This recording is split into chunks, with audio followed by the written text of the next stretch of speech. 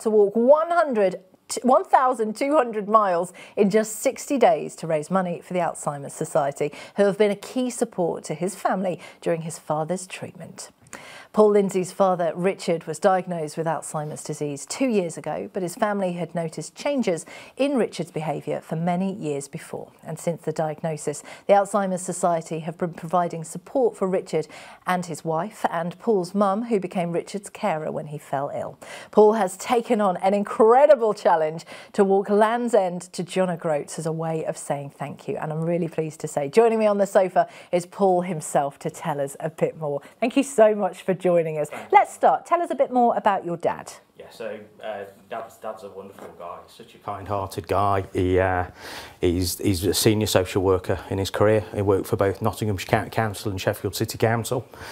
And unfortunately worked with the families in the Hillsborough disaster in the gym. You know, it's very sad, you know, so he's had a lot of big things to deal with. So heart of gold, as I say, such a nice man.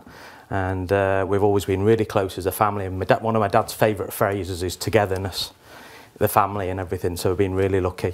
He's my best man at my wedding. Oh. My mates were ushers, and we've done so much together. Wow, where do you start? He sounds like a wonderful man. He really is. So let's talk about the challenge that you're doing, because it's not just a little challenge. It's not a challenge that's going to take you an afternoon. No. This is a big challenge. Yeah, I thought, this is a massive challenge. I love we love running. We're in Bingham Running Club. You say we're extremely fit guys at one stage. And hey, you are. Look at all that walking you're going to do. And yeah, it'll certainly help. And so we used to run a lot together and all that. And he's just, you know, really happy guy. And so going back to the Alzheimer's, literally, it's become a brain fog. He's gradually walking away from us, and that's how it feels. So I was out walking one day and I thought, well, what better thing to do? Originally, what happened when I was 8 years old, I saw Surrey and Botham walk from John O'Groats to Land's End. And it sort of planted a seed with me. So I can't think of a better time to do this. So it's 20 miles a day for 60 days. Wild camping along the way. Wow. I've had so many people reach out to me, both with regard to the Alzheimer's and had their families have had similar issues as my dad. As I say, the diagnosis only happened 2 years ago, even though he's had it 6 years. So you can imagine my mum's confusion herself, wondering why my dad's behaving in certain ways. Absolutely. So with with going back to keep jumping around subjects, but going back to the walk, I've had to practice the wild camping. I've been doing 20 miles and then camping 20 miles, so I've been sort of getting the feel for it. I don't think you can ever plan for this type of thing. I don't think you can, because you're taking 2 months unpaid off work as well to do this. I myself, like my dad, like working social care, so the bosses there, I've worked for them for over 30 years, so they've been kind enough to let me have the 2 months off unpaid.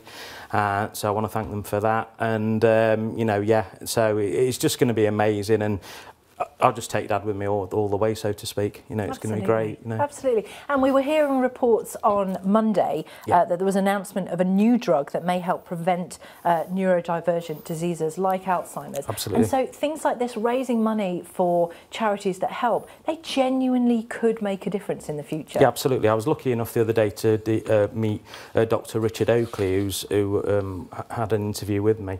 So he was telling me a bit more about it, and this is the first time for over 20 years that there's only been any developments on the medical side with regard to drug, and there's 2 come in 1 year. Wow. So there's still testing got to be done, but it's looking very favourable, so for future generations. And I think ultimately the ultimate goal is to make this the last generation who have dementia.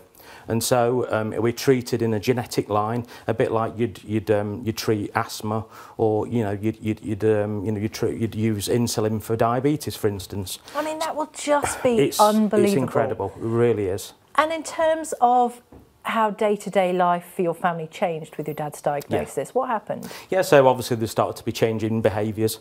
We're a fun family as well, and light-hearted, and it got to the point where we found socks in the fridge. So the tragedy of all that for Mum. But there were certain subtle changes at first, selecting wrong words and that type of thing. But it's gradually, as I say, clouded his brain. And the tragedy is the man is still very fit, physically fit, and he's got to the point now where say, like, we look on a photo and reminisce, he sometimes can't see the difference between a male and a female, Right. or you know, a brother or a sister, or etc. etc. He's struggling to differentiate different things, different words are coming out, you know, it's all that sort of cognitive thing. So let's just finish up with your challenge. You're obviously raising money for this. Yep. How can people find out more? Yeah, so obviously I've got a Just Giving page. I'm on Facebook, so it's Paul Lindsay, and then I'm on Twitter as well. On the feed there, I'm at PN Lindsay. So if you'd be so kind to you know, go onto there and give, it'd be absolutely brilliant. Or just direct message me and I'll just point you in the right direction. Amazing. You know, I think, you know, we love Nottingham, absolutely love Nottinghamshire, massive Nottingham Forest fans. Dad's a season ticket holder with me still, so you know, we'd love this county to get behind us, and let's really make some money for Alzheimer's. Amazing. It's so lovely to have you on the sofa, and so nice to hear about your dad. He sounds like an amazing man. He is. Legend. Thank you so much, Paul. Keep us posted. I certainly will. Thank you. Finally tonight, Splendour Festival.